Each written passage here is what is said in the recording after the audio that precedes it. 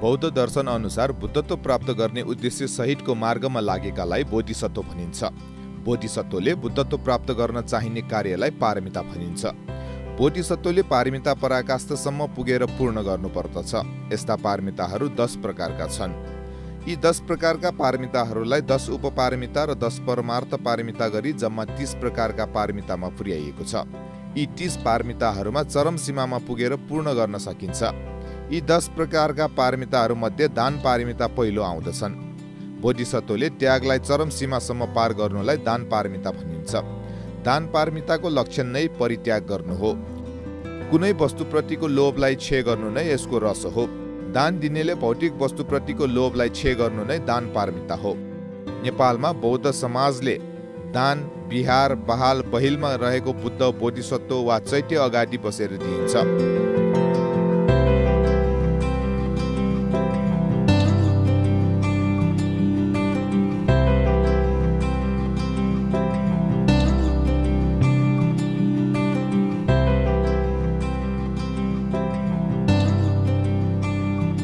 नेवार बौद्ध समाजमा दीपङ्कर बुद्धको प्रतिमाहरू जति छन् त्यति नै पटक ठुला ठुला दान गरेको अनुमान गर्न सकिन्छ। दीपङ्कर तथागतको प्रतिमाहरू जति पनि छन् ती सबै दीपङ्कर तथागतलाई बहाल बहिल बिहार र घरमा प्रदर्शन गरेर बौद्धहरूले हरेक वर्ष दान दिने गर्दछन्। पाटनमा श्रावण शुक्ल अष्टमीका दिन दीपङ्कर बुद्धको स्थापना गरेर दान दिने गर्दछ भने काठमाडौँ र भक्तपुरमा श्रावण कृष्ण त्रयोदशीका दिन दान दिने गर्दछ, जसलाई पञ्जरा भनिन्छ। ती पञ्जरा पर्वमा दान लिने वज्राचार्य र साकी कुलपुत्रहरूले दानगाथा वाचन गर्ने गर्दछन्।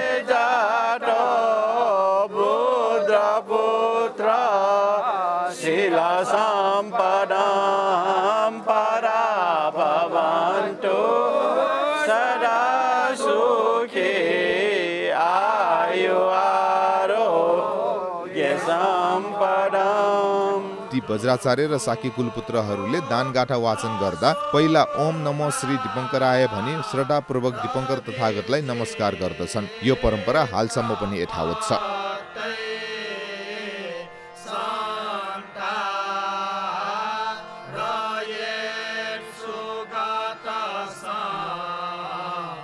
यसरी पञ्जरा पर्वमा दीपङ्कर बुद्धको प्रतिमा प्रतिस्थापन गरी दान दिने परम्परा अनुसार धेरै बिहार बहाल बहिलमा दीपङ्कर बुद्धको मूर्ति बिना पनि दान गर्ने गर्दछन्।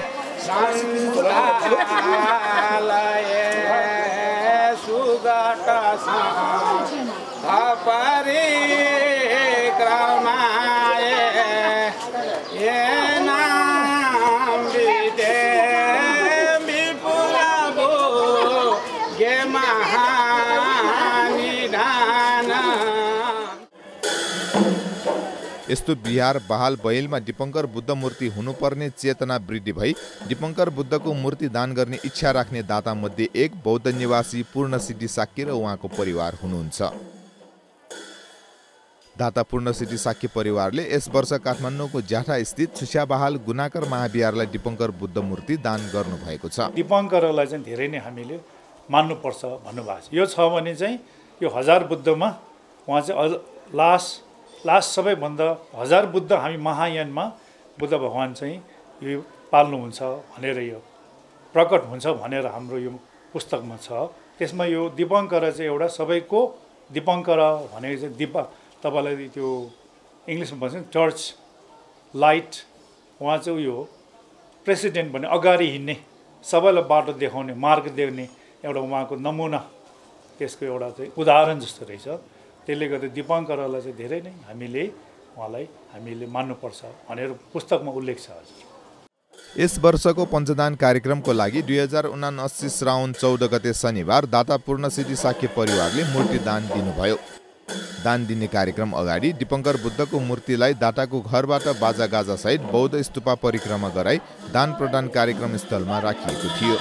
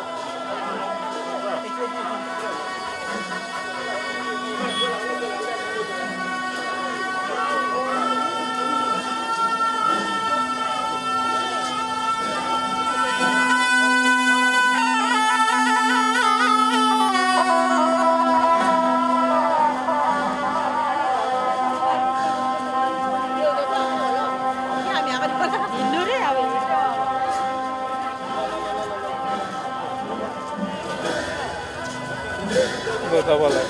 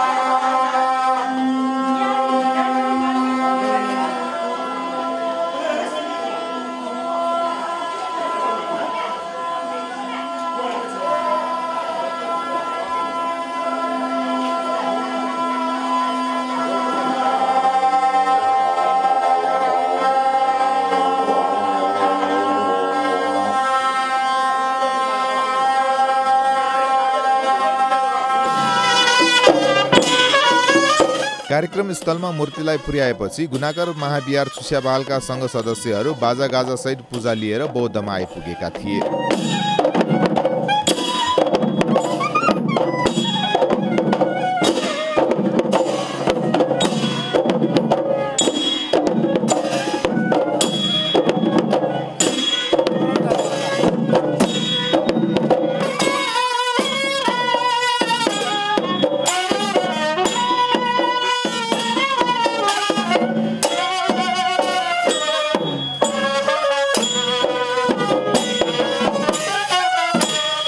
बहालका सङ्घ सदस्यहरू आइपुगेपछि दीपङ्कर बुद्ध हस्तान्तरण कार्यक्रम सुरु भएको थियो।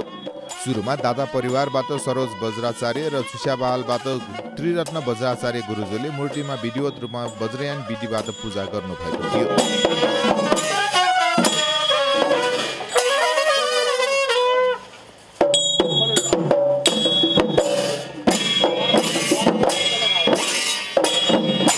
पूजा पश्चात गुनाकर महाविहार छुस्याबालका सङ्घ सदस्य गुरुजू गुरुमाजुहरू र खास्ती नाम सङ्गीती खलका गुरुजू गुरुमाजुहरूबाट सामूहिक रूपमा नाम सङ्गीती पाठ गरिएको थियो।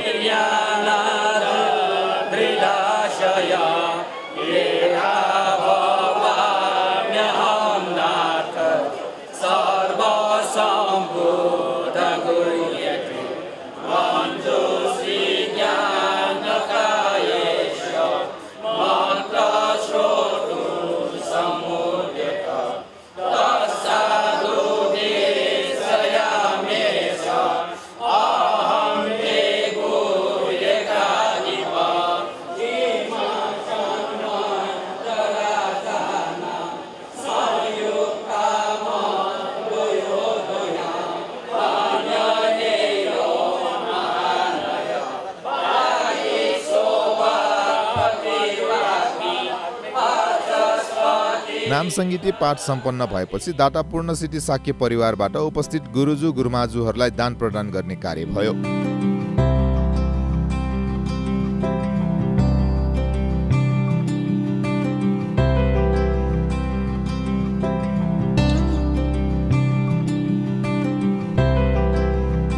दान प्रदान कार्यपछि दीपङ्कर बुद्ध दान गर्ने बारे खास्ती नाम सङ्गीती खलका सदस्य अस्तमान साक्यले दीपङ्कर बुद्ध सहित मनाइने पञ्चदान कार्य सफलताको कामना गर्नुभयो। मिति 2037 सालनिसे थौटक गुना दीपङ्कर बुद्ध तथागतया मूर्ति दान याएको ज्याधोले थुमच्याम्म ख दाता भाजो पूर्णसिद्धि हो वयकय परिवार पाके बौद्ध नाम सङ्गीत खलया न्यूनतया दान याना वया चंगुली जीपी नाम संकी खलो प्रस्तुत लेता या तना बदो थौ गुममु चाचामु दीपंकर बुद्ध तथागत या मूर्ति गुणांकर महाव्याग शिशिबा ये या दान दिया तना वस्तुल या पिंक पंचदान या गुण समरण यासे थुम दीपंकर बुद्ध लो लागो ज्या धले जसको सियाना पंचदान ज्या ध या त भावी पुस्त या त न सेना व कना जीवो कला संस्कृति याद याकायंकी धैगो मनोतनाचना।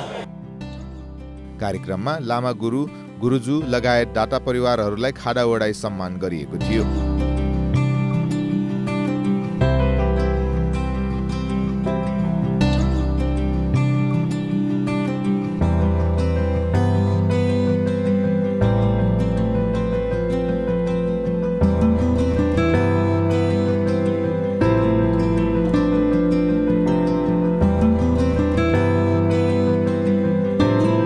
खाडा अर्पण पश्चात सुस्या बहालको तर्फबाट उपस्थित गुरुजु त्रिरत्न वज्राचार्यले धन्यवाद सहित मन्तव्य राख्नुभयो। आठौं दिने चाहिँ उसको दानेन बियावले दिने तसै हर्षितुलो खाली जेतौँ दीपंकर बुद्ध हानो चाहिँ प्रतिष्ठापन चाहिँ गुलो र ठिकै जीवन चाहिँ तसै हर्ष जेतना थुप्रो चाहिँ निर्माण गर्नु छोड्दै गुनाकर महाविहार वो बिहारे चाहिँ दीपंकर बुद्ध मरे तुमको थे का चाहिँ खाली जेतौँ जिनसन ते चाहिँ कोशिश में यंत्र वो कोशिश या भले चाहिँ उसको डाटा तोला बेला दिने तसै खुशी जेतना थुप्रो चाहिँ तो बिहार या परिचय पठाउन ध्यान गर्छ प्रतापमले पाले निर्माण गर्नु बिहार सम्यक माडामेना जो प्रतिष्ठायन्तहरू बिहार प्रतिष्ठायन्तहरू यो बिहारे सरपञ्च शिक्षा सरपञ्च विषय तो धर्मदानी अनुसार गुनाको माबिहारे दीपंकर बुद्ध दाने बिहावली दिपिन तस्कर खुशी जेतना मन्तव्य पश्चात दाता परिवारलाई नाम सङ्गीत धारणी पाठको पुस्तक हस्तान्तरण गर्नुभयो भने दाता परिवारले पर्व सञ्चालनको लागि आर्थिक सहयोग गर्नुभयो।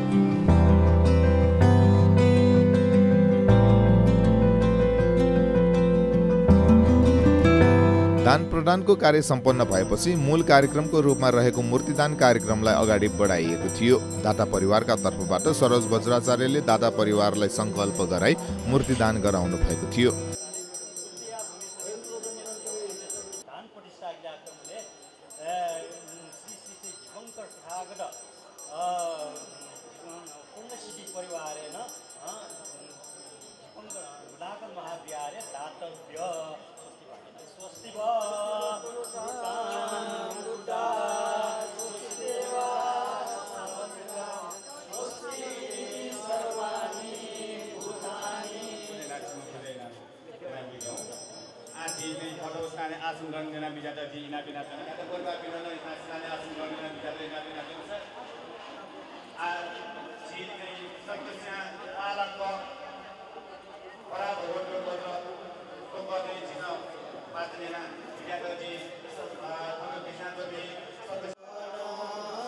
दान कार्यक्रममा छुस्या बहाबाट त्रिरत्न वज्राचार्य सहित उपस्थित गुरुजुले दान गाथा वाचन गरेका थिए।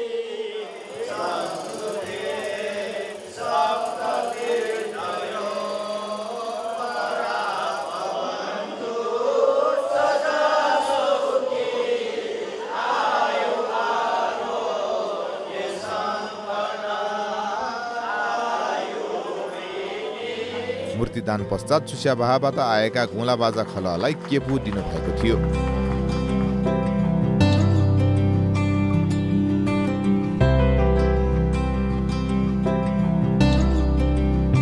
त्यस पश्चात मूर्तिलाई छुस्या बहालका संघ सदस्यहरूले बौद्धबाट बाजा गाजा सहित शोभायात्रा गरी गुनागर महाविहार छुस्या बहाल ल्याइएको थियो।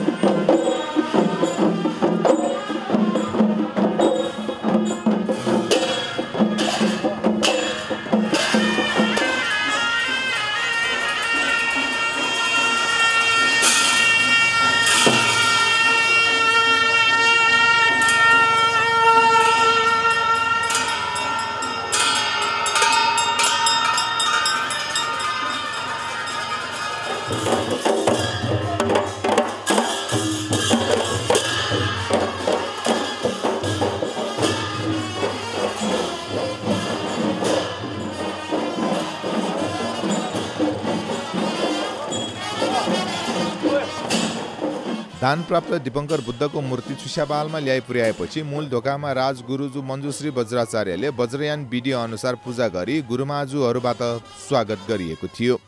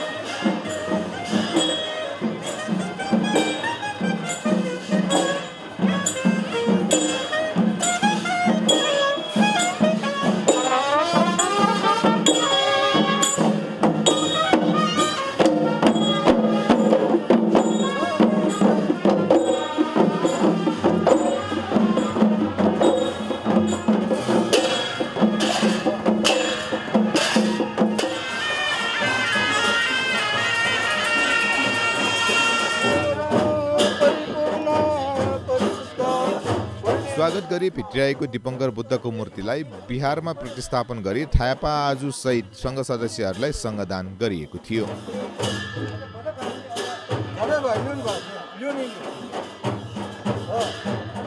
बौद्ध दर्शनमा 10 पारमितामा सबैभन्दा पहिलो पारमिता नै दान पारमिता हो।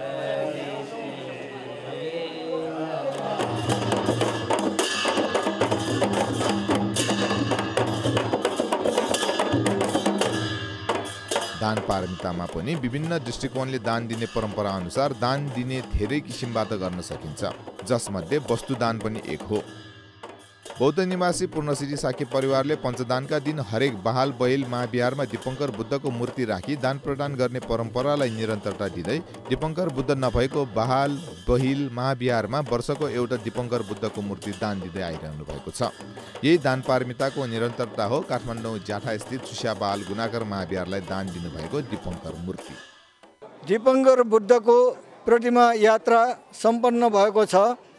यसमा सम्पूर्ण जगतलाई नै आयु आरोग्य परिपूर्ण होस्, सुख शान्ति होस्, धार्मिक सहिष्णुता बढोस्, धर्ममैत्रीको कामना होस् भन्ने कामनाका साथ यो शोभायात्रा कार्यक्रम यही विसर्जन गर्दछु। धन्यवाद।